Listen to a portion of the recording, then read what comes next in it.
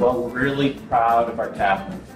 I think that was one element that I and our investors that we talked about and really wanted to focus on, that for all the other bars already in existence, we really wanted to make a place that when you walked in, it made a statement. And so that'll be your first experience. After that, I think it's great that we're going to offer a wide range of beer.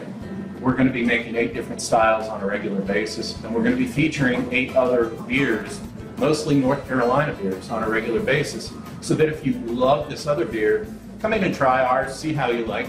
And, you know, we'll have some other unique things on tap, showcasing what's going on in this great state right now, because North Carolina beer is really making strides and making itself known across the country.